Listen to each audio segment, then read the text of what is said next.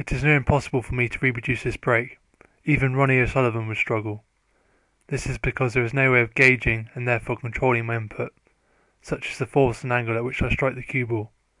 I can only use my perception, which isn't accurate enough to recreate this specific set of conditions.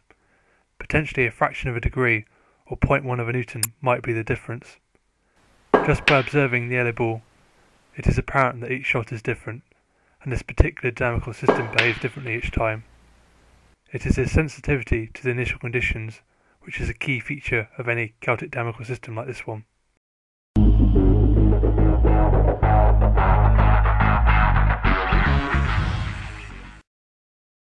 Here's a program that I've made showing Celtic motion. It simulates a specific dynamic billiard called the Sinai Billiard. A dynamic billiard is basically a dynamical system contained within a boundary. If I run the program, you'll see that a particle, or object in this case, which you can think of as a cue ball, moves across a bounded space at a fixed speed and reflects off the inner and outer boundaries, where the angle of incidence is always equal to the angle of reflection. This is known as specular reflection. The Sinai Billiard is characterized by these two specific boundary shapes, a circle enclosed within a square, which you can picture as a table with a cylinder fixed on top of its surface. This system is Celtic because even though the motion of the cue ball is complex, due to the fact that it can reflect off any one of the infinite sides of this inner circular boundary, its change in direction is fully dictated by logic, the concept of specular reflection in this case. So even though a Celtic system appears irregular, it is never influenced by randomness once the initial conditions have been applied. You'll notice here that I've used a random element, but it's only been used to generate a random direction vector for the initial angle of the cue ball.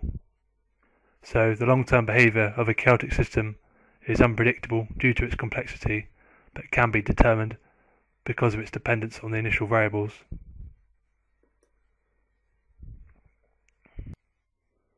The running of this dynamical system is determined by a single piece of information, a vector that controls for the initial direction of the cue ball. If I specifically set this to minus 0.8, 0.90 and click run, you'll see that the following happens.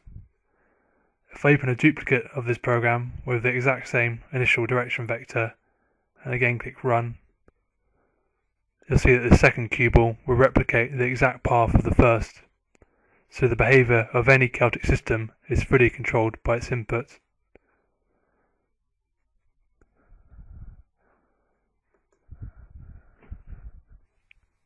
Changing the initial input of a Celtic dynamical system, even by a marginal amount, radically alters the long-term behaviour.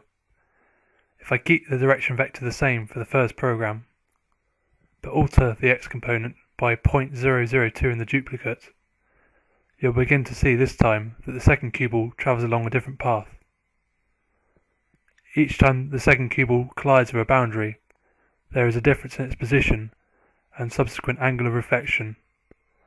It is the accumulation of these small yet increasing disparities which exacerbate the change in its behaviour as time progresses.